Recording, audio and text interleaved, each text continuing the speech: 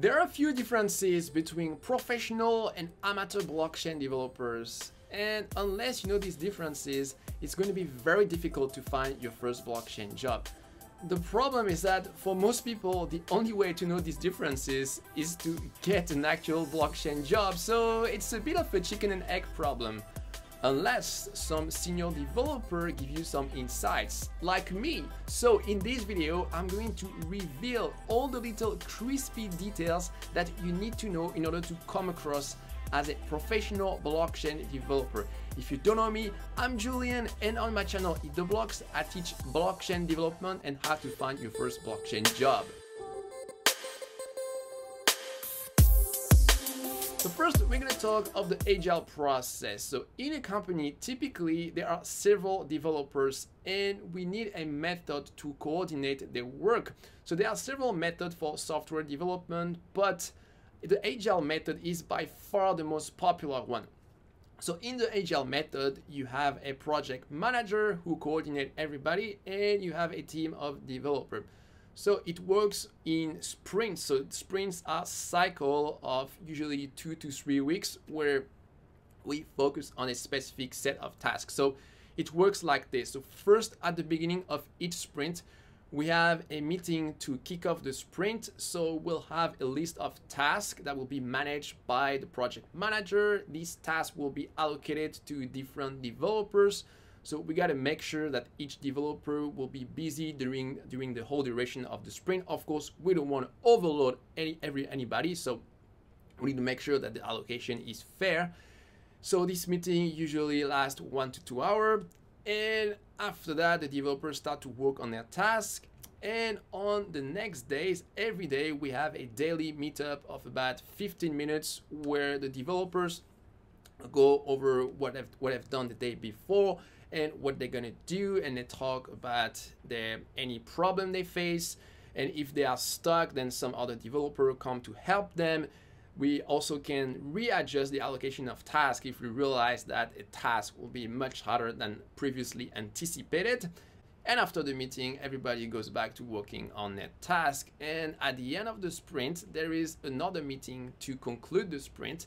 And during this meeting, each developer is going to go over all his tasks and explain what he has accomplished, or if there was any task that he wasn't able to finish, so he needs to justify himself. So this meeting is really a good time to evaluate if we gave too much work to someone or if we gave too little work. And this meeting is usually followed directly with the next kickoff meeting for the next sprint, and it repeats all the time like this. So in order to follow the Agile process, we need to use a project management software. So with a project management software, you'll have different tasks that you will allocate to different developers.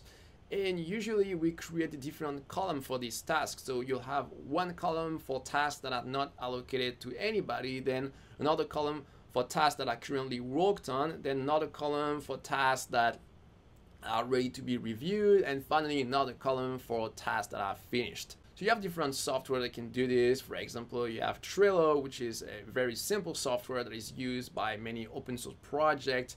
Then another one a little bit more advanced is Jira. So this is very popular for enterprise, for really large companies. So usually developers hate Jira because it's way too complicated, and I personally really hate it.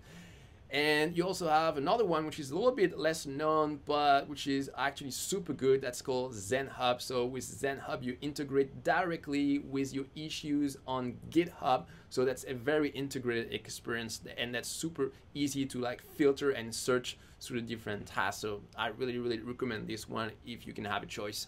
If you're a solo developer and you never use a software like this, it's useless to buy a subscription for Jira or ZenHub. You can just create a free account on Trello, but try to structure a board with a different column that I talk about, like pending tasks, like ready for review, and try to create a small project where you manage these tasks for yourself so that you can have an understanding of how you would use this software in a real Agile process, so that next time you have an interview with a blockchain company, you don't really act surprised when they mention some project management tool. If they ask If you have any experience with project management tool, you can say yes, and then you'll be able to explain them how you use Trello, and that will be enough. So project management software is only one part of the equation, but in order to support an agile process, you also need to use Git and GitHub.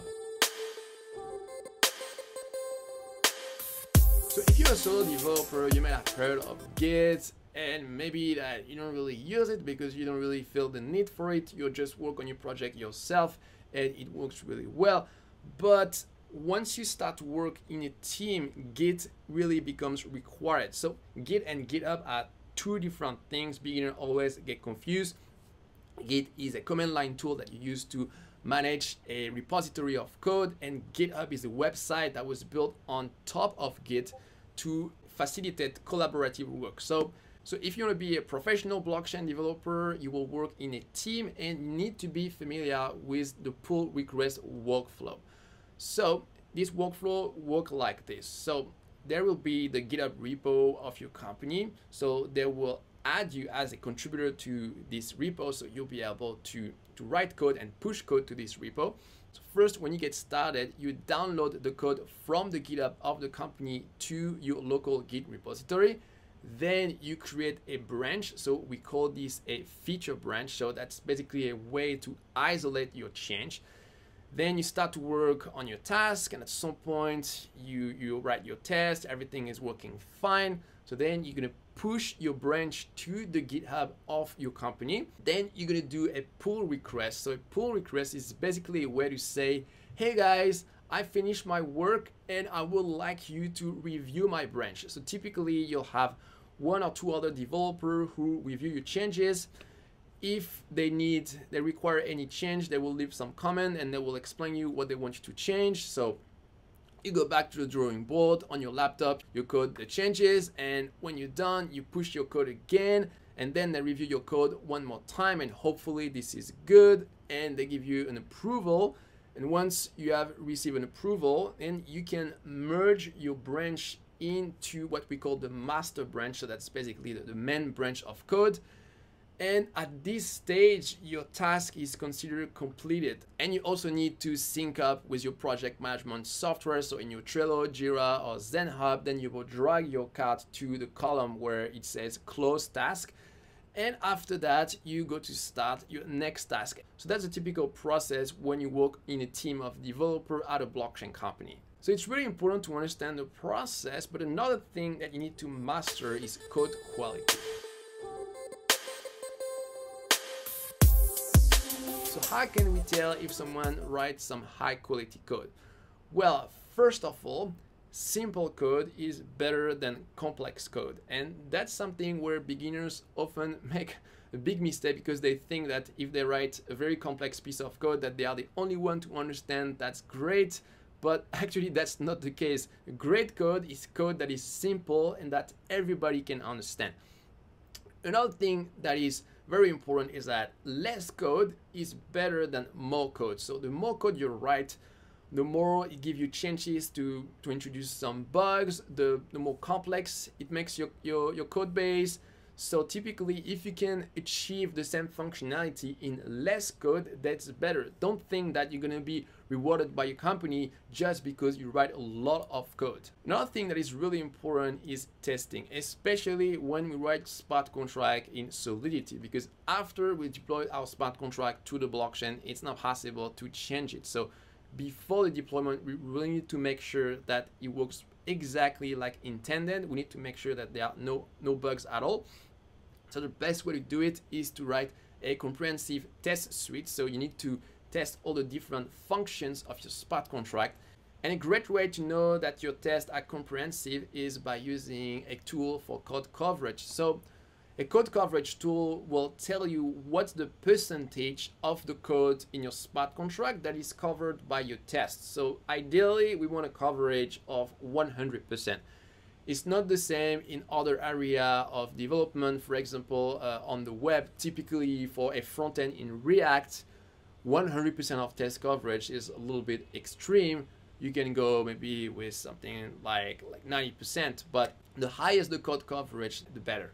Another thing which is really important with smart contract is security. So because we manipulate people money, we want to make sure that there is no bug and that no hacker can exploit our smart contract and steal all the money. So testing already help you to write more secure smart contract, but you also have to be familiar with the different security vulnerability of smart contract. You also need to be familiar with some security analysis tool like Mithril, for example. Another thing you need to know is gas optimization. So it costs a lot of money to run a smart contract. When you send a transaction to the Ethereum network, you need to pay for transaction fees. So first, you write the code of your smart contract, you make sure that the main functionality is well implemented, and after you can optimize your code to make it consume less gas. And typically this requires to have a really good understanding of the Ethereum virtual machine. So blockchain development is not just smart contract, but this is also about the front end and how you integrate this front end with your smart contract.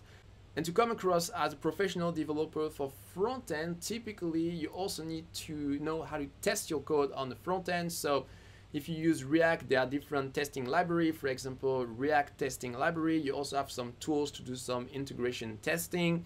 And recently I've noticed that more and more companies for the front end demand that their developers know TypeScript. So if you don't know TypeScript, that's a superset of JavaScript that introduces basically type for JavaScript. So if you target a developer position specialized in front end, it might not be a bad idea to start learning TypeScript. Another thing that is important to know is that it's better to reduce the number of dependencies. So it's very typical for JavaScript project to have this huge list in dependencies in package.json, but many times people use a package just for a very, very specific functionality, and you could just write it yourself.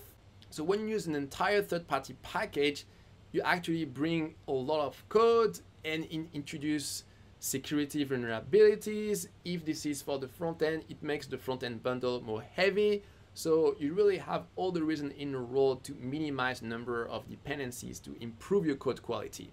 So far I've mentioned only technical stuff, but I also want to mention some psychological elements. So a big difference between an amateur and a professional blockchain developer is that a professional will code every day. So from Monday to Friday, you need to code every day. If you stop to code for a couple of days, then when you come back to coding, maybe you start to forget some stuff. So if you really want to become a professional, it's super important that you code every day, even when you don't want to code. So that's really the big difference. An amateur will say, oh no, today I don't want to code, I'm tired. But a professional, no, he has a job to do. His company pays him to code, so he code no matter what. Another big difference psychologically is that when you are a professional blockchain developer, you have to find a solution. You are committed to find a solution. So if you're just an amateur and you go through a tutorial and things start to get complex, sometimes you just want to bail out. You say, okay, well, we're going to try something else, and then you forget, you never come back. But no, if you're paid by a company, you have to find a solution. So sometimes we are stuck with a problem. We can't find a solution right now. So you can stop momentarily. So maybe you switch to another of your tasks. Maybe you ask some help from your colleague, but at some point you need to come back and actually find a solution. And sometimes it can be a little bit stressful if you're really stuck. So as a professional blockchain developer, you need to accept this stress. So now you know what are the main differences between an amateur and a professional blockchain developer. So where do you go from there? Well, this is just a small part of all my tips for blockchain career advice. I've actually have a full playlist on the topics. So if you want to keep learning how you can become a professional blockchain developer, I'll see you there.